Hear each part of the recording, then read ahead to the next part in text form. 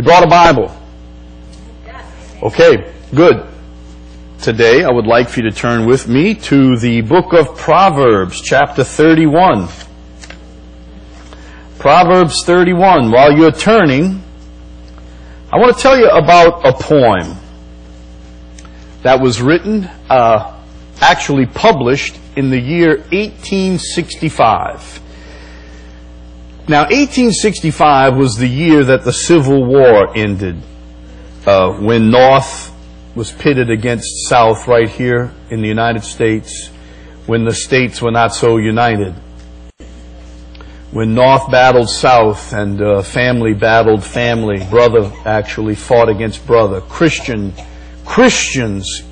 fighting, killing other Christians. It was a horrific time in the history of the United States when the states were divided, and this terrible war killed. I just read an account the other day that said 530,000 men were killed in the Civil War, but then I read another account that said the final tally will never ever be known, but it could be as many as 700,000 men were killed during the Civil War. It was a terrible conflict, unlike anything the United States has ever experienced. But that same year that the war ended, a poem was published. A poem by a fellow named William Ross Wallace. And the poem was titled, "What Rules the World?" What rules the world? I guess people would automatically think, well, the Union Army just conquered the South when Lee surrendered at Appomattox. So obviously, maybe it was the Northern armies with its great navy. Maybe that's what rules the world. Or maybe now that the United States could be combined again and the division ended, maybe the combined might of the United States of America would really be united. Maybe that would rule the world. Or maybe it was the mighty British Empire, which was still in its heyday in that time. Maybe that's what ruled the world. But that's not what the poem said at all. And I'd like to read a little bit of it to you, if you don't mind. What rules the world? They say a man is mighty. He governs land and sea. He wields a mighty scepter, or lesser powers than he. But a mighty power and stronger men from the throne, this throne has hurled. For the hand that rocks the cradle is the hand that rules the world. Blessings on the hand of women. Angels guard its strength and grace. In the palace, cottage, hovel. Oh, no matter where the place. Wood that never storms assailed it. Rainbows ever gently curled. For the hand that rocks the cradle is the hand that rules the world. Woman, how divine your mission. Here upon our native sod. Keep, oh keep the young heart open always to the breath of God. All true trophies of the ages are from mother love impearled. For the hand that rocks the cradle is the hand that rules the world. Blessings on the hand of women, fathers, sons, and daughters cry. And the sacred song is mingled with the worship in the sky, mingles where no tempest darkens, rainbows evermore are hurled. For the hand that rocks the cradle is the hand that rules the world. That's pretty strong. The hand that rocks the cradle is the hand that rules the world. You know, the words of that poem were so moving that they move us still today. In the early 1900s, in the days of the silent movies, they made a silent movie by that name, The Hand That Rocks the Cradle. And then I think in the 90s, some horror thriller was made by that name.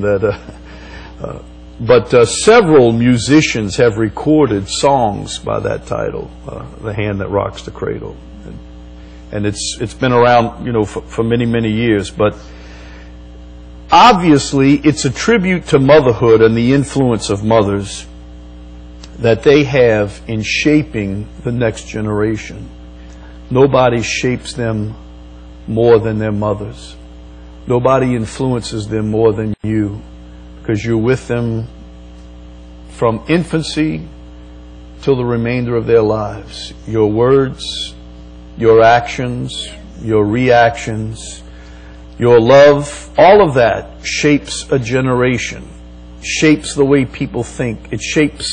You shape the next generation of society by your influence, for good or for evil. And your influence can profoundly influence your children towards godliness, reverence, respect, or just the opposite. Because where the mother's influence is negligent, then you can see it in the generation that comes up. You can see it in the way they live, in the way they act, and in the way they speak. You know, ladies, don't ever underestimate the power that you wield. You might think, I'm just a housewife, I'm an uneducated woman. You have tremendous influence and power in this world. Proverbs 31, are you there? Then let me read a verse. Verse 28. The Bible says, her children arise up. Proverbs 31:28. This speaks of the godly mother, the virtuous woman. Her children arise up and call her blessed. Her husband also, and he praises her. He praises her. I believe that just as the children rise up and bless their mothers for their love, their influence, their compassion, their cry. And husbands, you know, I do believe that every husband should praise his wife, that we should be in their corner. He should be their number one cheerleader, encouraging them, blessing them. Twice in the Bible, twice in Proverbs, the Bible says, if you have a good wife, you have found favor from the Lord. You have been blessed by God. Good wife is a blessing from the Lord and something that we should appreciate all of our days. Husbands, he says, her husband rises up and praises her. Look with me down in verse 10. I'm in Proverbs 31:10. Who can find a virtuous woman? Virtuous, godly, good. Some versions translate it valiant. Some translate it strong or excellent. Speaks of all of those things. The excellence of a virtuous woman, a godly woman. What a rarity. What a precious gem. What a treasure. Who can find such a woman? Her price, that is her value, her worth, is far above rubies. You can't compare it to any earthly treasure. A godly woman, the Bible says it's a gift from God Himself. Now how about that as a gift? A godly woman, a gift from God Himself. Verse 12, verse 11. The heart of her husband does safely trust in her, so that he shall have no need of spoil. You won't have to go looking for something to pillage or plunder. Your wife is going to look after you. That's the idea. You know, a godly wife looks out for her husband. And vice versa. She will do him good and not evil all the days of her life. She will do him good and not evil all the days of her life. You have a wife like that, and you've got something.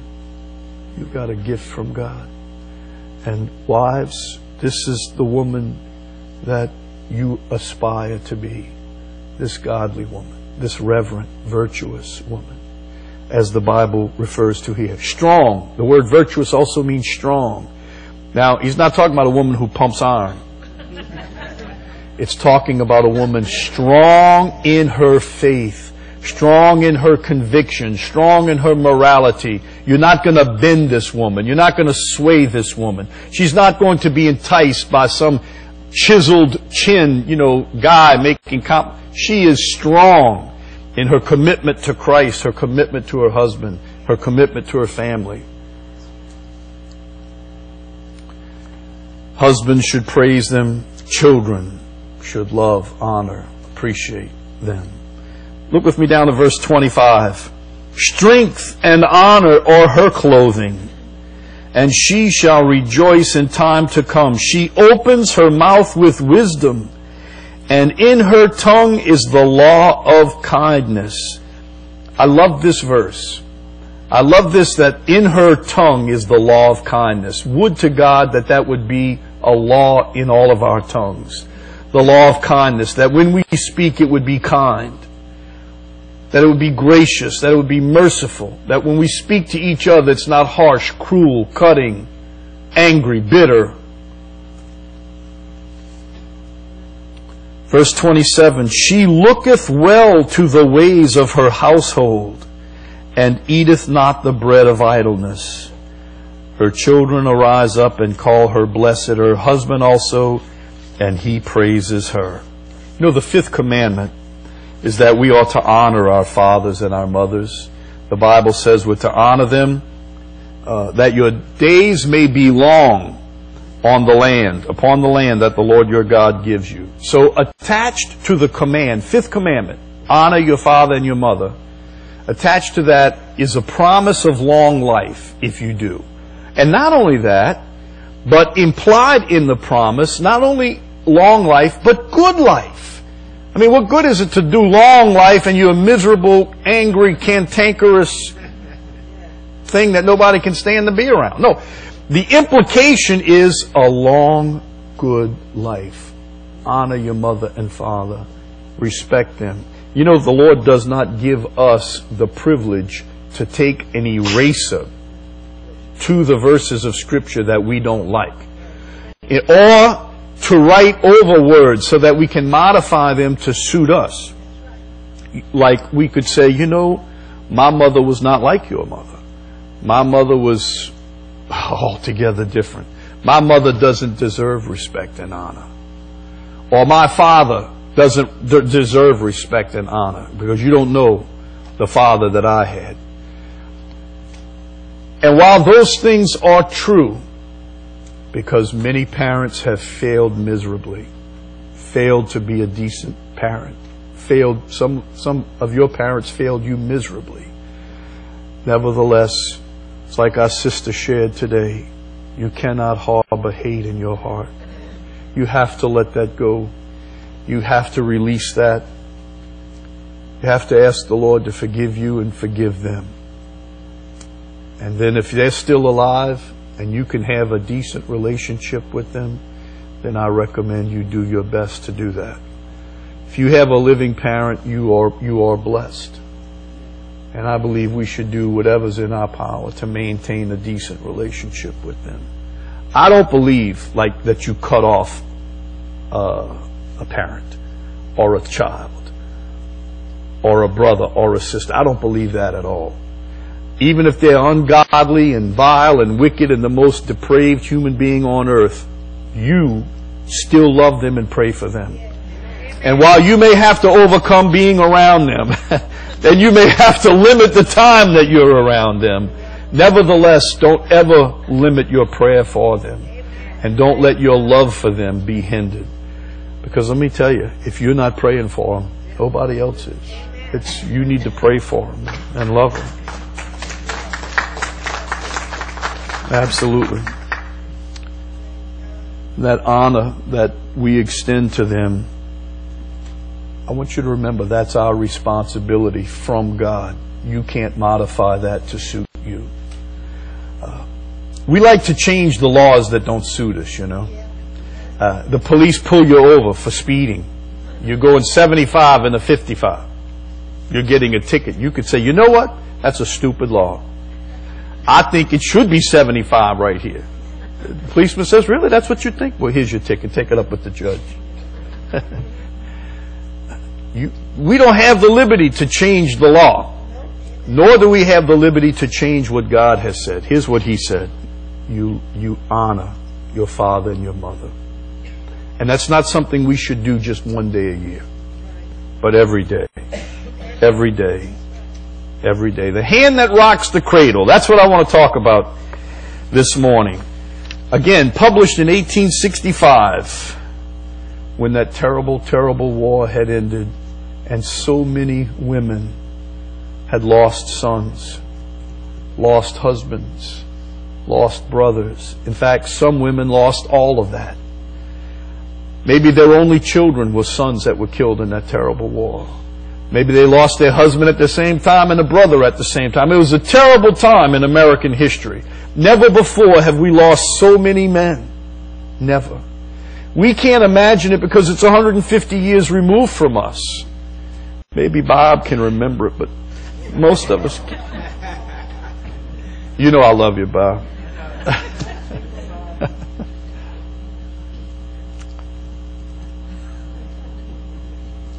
You know, I was thinking about that. Perhaps this writer wrote this poem at a time when there were so many tears, so much tragedy. Maybe he wrote thinking that mothers could use their considerable influence to just remind this next generation that life is too precious, that differences have to be able to be settled without bloodshed and violence. That maybe that was the intent. Mothers, use your influence to teach your children to respect other people's lives, respect their property. Don't think only of yourself. I mean, I would imagine that had to be in the mind and thinking of the writer. It's also a tragedy that it's a lesson or a message that's certainly been lost on our own generation. Because you can't pick up the newspaper in any city without seeing reports of more homicides. Just this past year, after homicide rates in the United States kind of went down just a little bit for a couple of years, they're back up again. Over 16,000 homicides in the United States last year. And there's no sign of that number falling off. We're losing a generation of young men, especially young black men in our inner cities. I believe it also reflects on the sad state of motherhood in general. You know, here in the United States, we live in 21st century America. 21st century America, I want you to consider that the influence of the Bible on society is waning. It is waning. And as that godly influence wanes, human kindness is waning as well. Just normal human courtesies, kindness, compassion, generosity, sympathy, all of these things seem to be waning. And then, also as a result of this, marriage itself has fallen on hard times. It's actually spurned now by multitudes of people who simply choose to live together rather than get married. They just cohabit. Many times cohabiting and bearing children, not even bothering to get married anymore, and not realizing the repercussions that these actions have on that generation of children and on society as a whole. I don't think we should be surprised that motherhood has fallen on hard times. Not that fatherhood hasn't. But, you know, a godly mother is as rare as a godly father.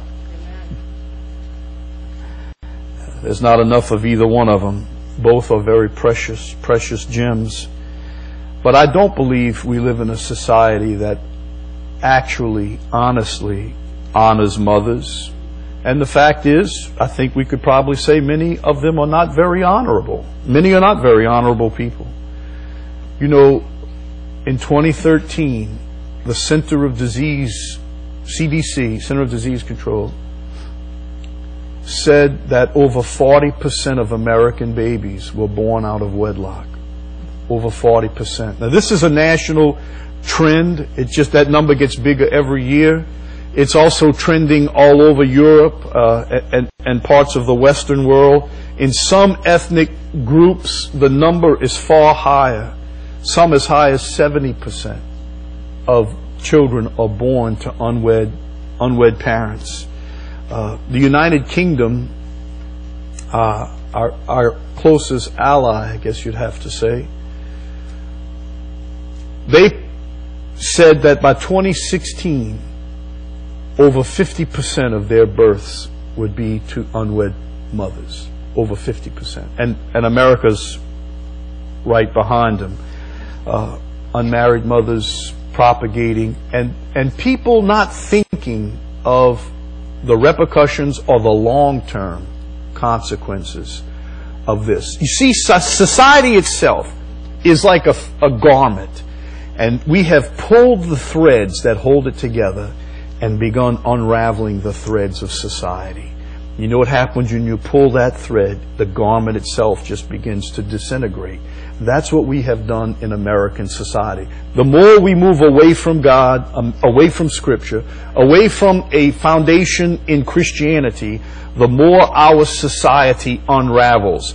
The more crime escalates. The more we see people mistreating one another. The more cruelty, the less kindness. I think you pretty much would have to be deaf, blind, dumb, and oblivious to fail to see that we are living on the precipice of a national and international disaster because of the unraveling of our society. The family itself as an institution, remember, an institution ordained by God Himself. God Himself ordained that society would be held together, propagated by families, family units. That's what comprises family, church, society, government. Without it, everything else unravels. And consider the repercussions to the children that are born so haphazardly, as though the parents don't even bother to marry anymore.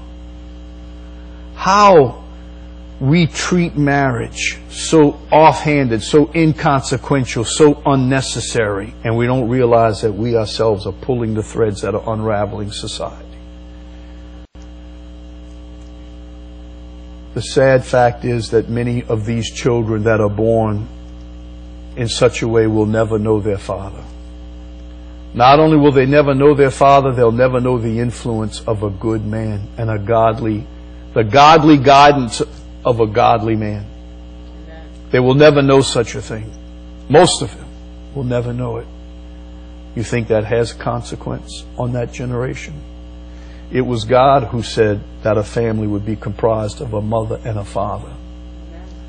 That's the way He designed it to be. The stability of society itself rests in the family. A family that, unfortunately, has unraveled. Also, as a result of this, many, if not most of these children born under such circumstances will be raised in poverty.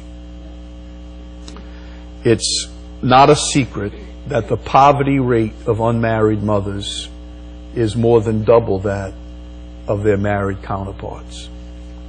Poverty rate of unmarried mothers is horrible. Absolutely horrible. And you add to that all the additional, mothers have enough responsibilities as it is, but add to that the responsibility of trying to be a father as well as a mother, which you can't do. I say shame on us all, shame on men for the way we treat women in our society. I try not to hear the music when the guy pulls up next to me in his car. If my windows are down, I want to roll them up. If I can still hear it, I'll turn the radio high because I don't want to hear all, what they're saying. But when you do hear it, it's always denigrating to women. Always. Women are just treated as objects of lust, traded, bartered, make a baby with them. Many of these men leave trails of babies everywhere they go. They're not fathers, not by any stretch of the imagination. Shame on fathers for their neglect. Shame on these young mothers for being so gullible. Shame on us all. You know, we've turned away. Our problem is we've turned away from the Bible standard of morality. Amen. Yep. We've turned away from Bible instruction. Here's what Scripture teaches. Here's how we must live. We've turned away from that because we said we don't want to live that way. We don't want to live in those boundaries. We want to do what we want to do. Yep. Amen. The result has been a total collapse in decency, a total collapse in morality, a collapse in marriage. What did we think would happen? I mean, really, what did we think would happen? Have you ever stood at the bedside of a young man or a young woman who was dying from a drug overdose, and their father or their mother taught them everything they knew about how to use drugs? And now they're looking at their son dying of an overdose, maybe not be able to be resuscitated, and everything in you wants to scream out and say, what did you think would happen? What did you think would happen when you lived this example in front of that boy? When you lived this example in front of that daughter? What did you think was going to happen? Amen. You're right. When you're a liar and you're a thief and you're a cheat and you're a no good, what kind of child you think you're going to raise? I mean, what do you think's going to happen when they wind up in jail, they wind up dead, they wind up in a gutter, they wind up a drug addict? What did you think? Amen. We think our actions have no consequences. We think only of ourselves, our appetites, wants, desires. We don't think that we're influencing a generation. You see, the hand that rocks the cradle is a hand that influences those children so profoundly. So profoundly. What do we think our actions are going to do?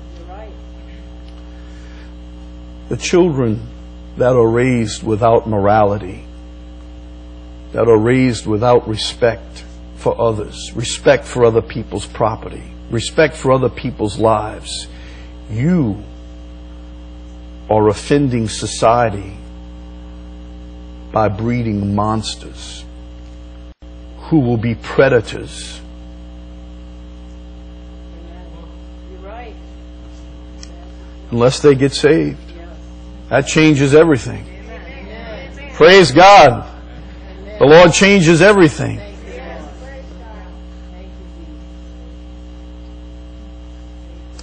You know, I have some statistics here. I could just read a little bit of it. This is from the Heritage Foundation. If you want to read something really shocking, just go online, look up the Heritage Foundation and the consequences of our society's unraveling and what's happening with unwed mothers giving birth, fathers not marrying the mothers, and so on. Children raised without a father, real quick, more than twice as likely to be arrested as a juvenile. More than twice as likely to be treated for emotional and behavioral problems. We're talking about children raised without fathers. More than twice as likely to be suspended or expelled from school. 1/3 more likely to drop out of school. Then what kind of opportunities do they have? Drop out of school, no education, no skills, no respect for other human beings. Really, what have we bred? We've bred predators, because the only way they can live is to rob, steal, and plunder. You're right. You're right. And those effects continue on into adulthood, because children from broken homes or single-parent homes are 3 times more likely to wind up in jail by the age of 30.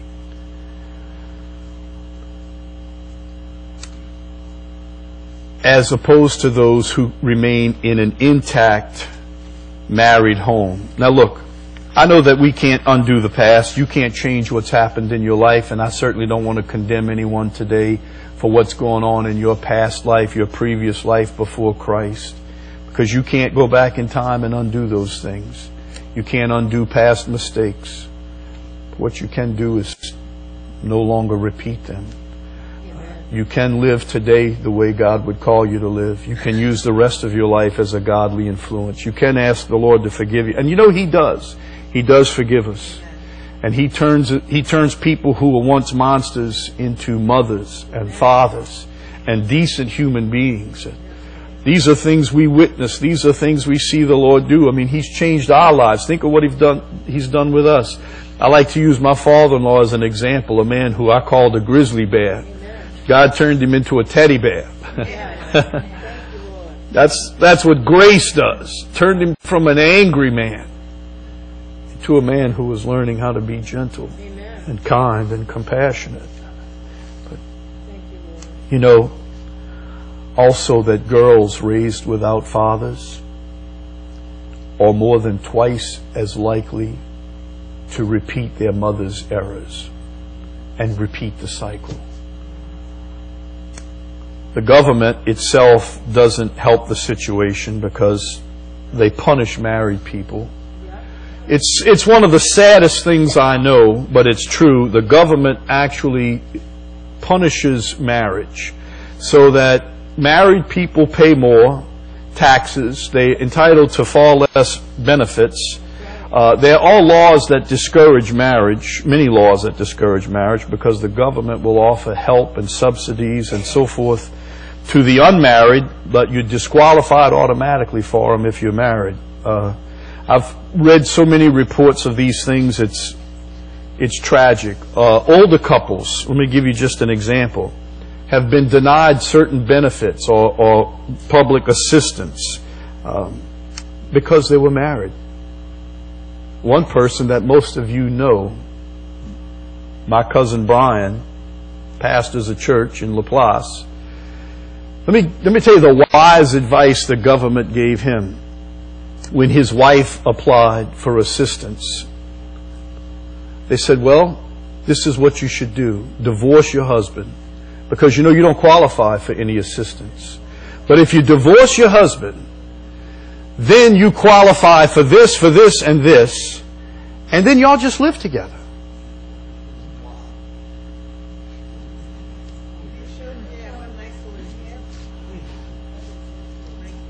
Let me tell you, do you know how often that process gets repeated every single day to couple after couple after couple? We discourage marriage in our society. We discourage it. Our own government discourages it. Imagine that. Divorce your husband, you qualify for benefits, and then y'all just live together. You fall under a divine curse, but you know the government will help you out. So whose help would you rather have? And you know what Brian and Joanne said, well, you know what? No, thank you. That's what it requires? No, thank you. The Lord will provide for us. Praise God. And the Lord does provide for us. You can follow the world's way. You know, you just live together, you get more benefits. But God will judge you for it. He will not bless you for it. You will not prosper for it. Absolutely not. You cannot sin against God and think, well, you know, I'm doing it because of the benefits. The benefits? Well, we know what you value most then. We know what you value most. The Lord has to be first, you know, in everything. We put Him first. Obedience first. He will bless. Amen. Submission to the Lord first. Then trust Him to bless you and provide for you. So if you don't think all of this is bad enough, as far as the unraveling of the family, to make society even worse, it seems like we are racing to approve homosexual marriage and make same-sex marriage the nationally approved and recognized, which will only accelerate society's demise and America's demise. In fact, I believe it will ensure the wrath of God upon America. We're too far gone already. I mean, unless something supernatural happens, some supernatural wind of revival sweeps through America, just on a national scale, We are so far gone. We have so far abandoned God and morality of every kind. You know what's waiting in the wings is polygamy. Once the doors are opened, once we redefine marriage, it's anything goes. It's Katie bar the door, because anything can happen now. You probably heard about the lady who wanted to marry her dog. In fact, one did marry her dog in another country. We've got others who want to marry their mother or marry their father. I remember seeing a debate on television where this ungodly TV commentator was taking a Christian apart, just tearing him apart, saying, well, you deny people their right to love somebody the way that you love somebody. You don't give them their fair rights. You want to deny them their rights. And the Christian answered and said, actually, they have the same right that I have. They were talking about homosexuals who want to marry. They said, you deny them the right or the privilege that you have. He said, actually, I don't. They have the same right that I do. They can marry any woman that'll have them. But the answer by the TV commentator was, but you say they can't marry the person they love. See, that's what you say. They can't marry the person they love, which in this case was another man. Now, the debate kind of went downhill from there, but I was hollering at the screen saying, why don't you answer by saying, well, what if you say you want to marry your mother or you want to marry your father? Should that be allowed? What if you say, I love them, I want to love them? Or what if you say, I want to marry 2 people or 5 people? See, once you open these floodgates, society is unraveled. I mean, I think we've lost our minds, to be honest with you, as a nation. I think we've lost our minds. Excuse me. No man can be another man's wife. No man can be another man's husband. No woman can be another woman's wife. No woman can be another woman's husband. I mean, you can pretend and play house. And even if the government endorses your lifestyle, you are not a family. That is not a family. And that never will be a family. Not in the eyes of the Lord. And you know what? You don't even have to be a Christian to know that. Biology tells you that. Common sense tells you that. Thousands of years of human existence tells you that. And the Lord Jesus Christ sure tells us that. When He defined marriage, He defined it very clearly, actually endorsing the Old Testament declaration of what marriage is. Matthew 19. You don't have to turn here. You can if you like, but if you do turn here, keep your finger in Proverbs 31. I want to read a few verses from Matthew 19. Matthew 19, verse 4. They were asking the Lord about divorce and marriage. And He answered and said unto them, Matthew 19:4, have you not read? Now He's talking about in the Old Testament. Haven't you read your Bible? Have you not read that He which made them at the beginning? Now who was that made them at the beginning? That was God. He that made them at the beginning made them male and female. That's how He made them. That was the divine design. God made them male and female, and you know what? He made one of each. Amen. You're right. Verse 5, Matthew 19:5. And for this cause, now He's talking about, in the context, they're talking about marriage. For this cause, for the cause of marriage, of family, of society, shall a man leave father and mother. Now man, that's male. And he shall cleave to his wife. That's female. And they two, the two of them. So marriage is 2. One man, one woman, one male, one female. The 2 shall be one flesh. The 2 shall be one. Not 3, not 4, not 5, but 2 shall be one. Wherefore they are no longer 2, but one flesh. That's what marriage is. 2 become 1. That's a family.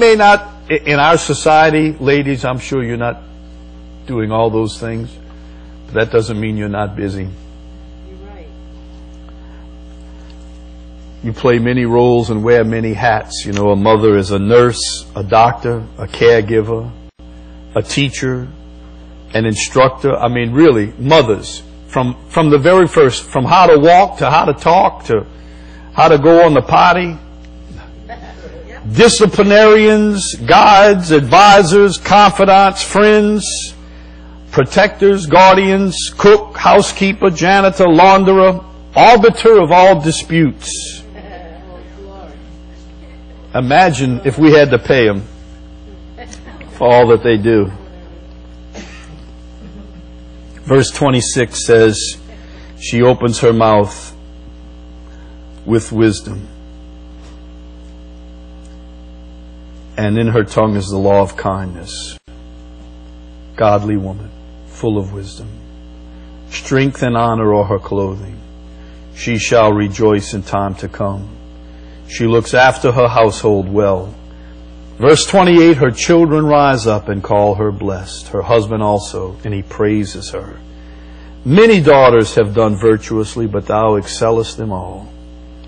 And notice this verse, verse 30. Favor is deceitful. The word there is sometimes translated charm, grace, excellence, elegance. It's deceitful. That is, you can see a very elegant woman. I mean, she may be dressed to the nines and she may look so elegant, but what you don't see is that she could be evil. She could be Cruella de Vil. So elegance, this exterior air of charm, many a charming voice hides a sinister heart. And he goes on and says, not only is favor deceitful, beauty is vain. That is, it doesn't really last. It's temporary in and of itself. But a woman that fears the Lord, she shall be praised. She shall be praised. How important to the family is a God-fearing woman. How vitally important to the church, how vitally important to society is a woman who fears the Lord. Abraham Lincoln once said, "No man is poor who had a godly mother." And verse 31, give her the fruit of her hands. Let her own works praise her in the gates. The old rabbis translated this to say that these are actually, verse 31, the words of her husband speaking to the children and saying, you give your mother the credit, the honor, the praise, the respect that she deserves. You give her what she deserves. Let her own works, her own reputation for godliness and purity and faithfulness, let that go before her, let that trail behind her, and let all who know her honor her. Just like we honor mothers today. All mothers. Thankful for them, thankful for you. Ladies, you are a powerful force. Don't ever doubt it. You are powerful in your own influence, in your words, in your actions, in your reactions. You teach every day. You teach. You don't know it, but you teach. You teach us all. You teach us grace and honor and dignity. You teach us respect. You teach us restraint. You teach us honor. Teach us well.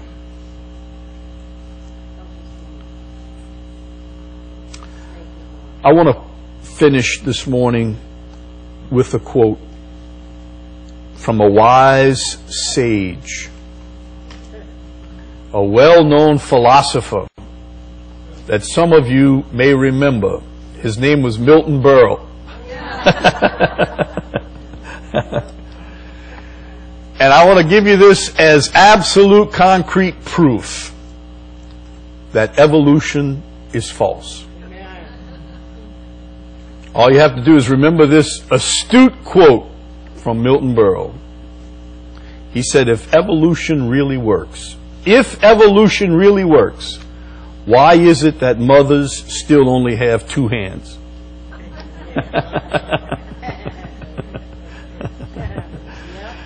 For all the things they do, all the things they juggle, all their jobs and tasks, if evolution was true, surely mothers would have 4 or 5 hands. Amen. Amen. Well, Father, we pray today, and we thank you, Lord, for our mothers. We thank you, Lord, for the influence of these ladies, all of these ladies this morning. I ask you to bless them. I ask you, Lord Jesus, to comfort them. Lord, where we failed, we ask you to forgive. And Lord, we ask you to help us, one and all, to be the example we should be.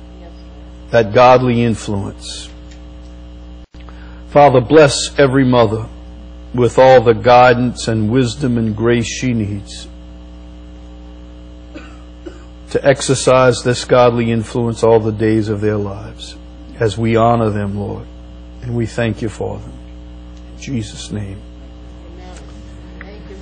Amen. Amen. Praise God.